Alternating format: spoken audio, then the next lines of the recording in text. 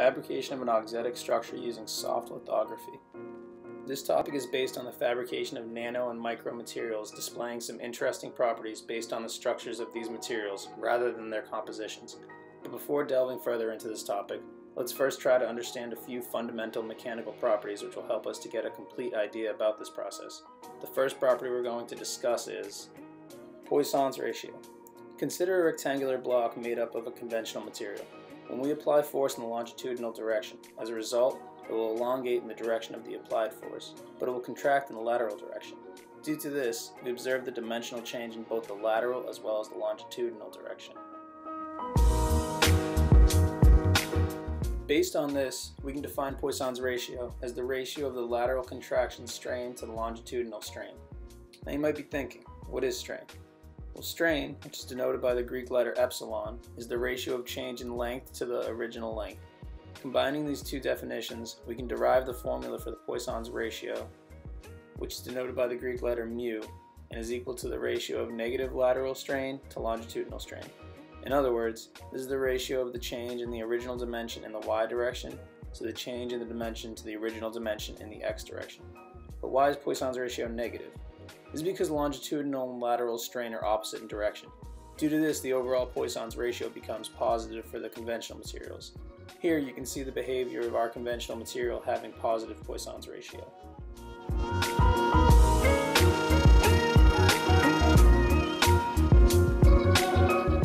But did you know that some materials can have a negative Poisson's ratio?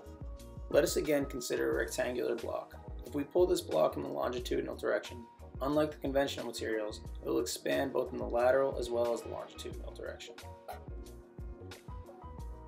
Materials having negative Poisson's ratio expand in the unstressed direction, under uniaxial stretching.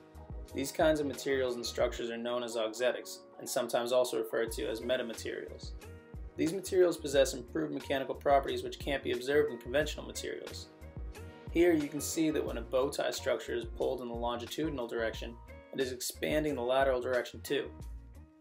Isn't that cool?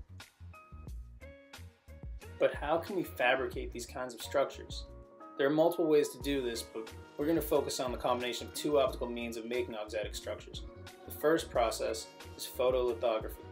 This word is comprised of three different Greek words: photo, which means light, litho, which means stone, and graphy, which means writing. As the name suggests, the process uses light to transfer a pattern onto a surface with the help of a photomask and a photoresist. A photomask is an opaque film containing the defined pattern which allows light to pass through it onto a surface. And a photoresist can be defined as a light-sensitive resist which changes the solubility when exposed to light. Here are two types of photoresists. Positive photoresists become more soluble when exposed to light, while negative photoresists become more insoluble when exposed to light. The main procedure of photolithography includes photomask preparation and then replacing the pattern onto a wafer. But what's the second process? Let's find out. Soft lithography. We use an elastomeric material called polydimethylsiloxane, which is a silicon-based organic hydrophobic polymer, which is very soft in nature. After getting the master pattern from the photolithography process, we simply pour the PDMS onto a mold to get the negative pattern of the structure. Using this negative pattern, we can get the desired bow tie structure. Let's have a closer look at the fabrication process. Here you can see 4 different windows displaying video of the photolithography process.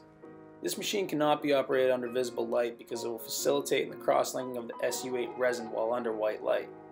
Just to get a clear idea about the working of the equipment, we've included a demo video. You'll be able to see the laser light which is being used to make the pattern on the silicon wafer.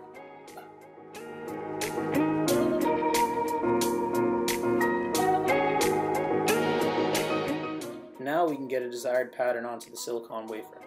Because these structures are on the micron scale, they're very difficult to observe with the naked eye.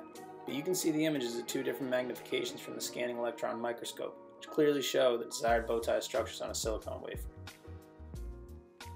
Once we get the structure on the silicon wafer, we use it as a master pattern to create a PDMS mold. Due to the microscaling, we've taken the optical images of the final structure that we fabricated using the soft lithography process. Soft lithography is an emerging field used for the fabrication of metamaterials. These materials exhibit properties that are not readily found in nature. Thus, these engineered materials can be helpful in the field of biotechnologies, plastic electronics, microelectromechanical systems, and more. Although these applications are progressing at a rapid pace, there are still many obstacles that are yet to be resolved, and soft lithography might help in overcoming some of these challenges.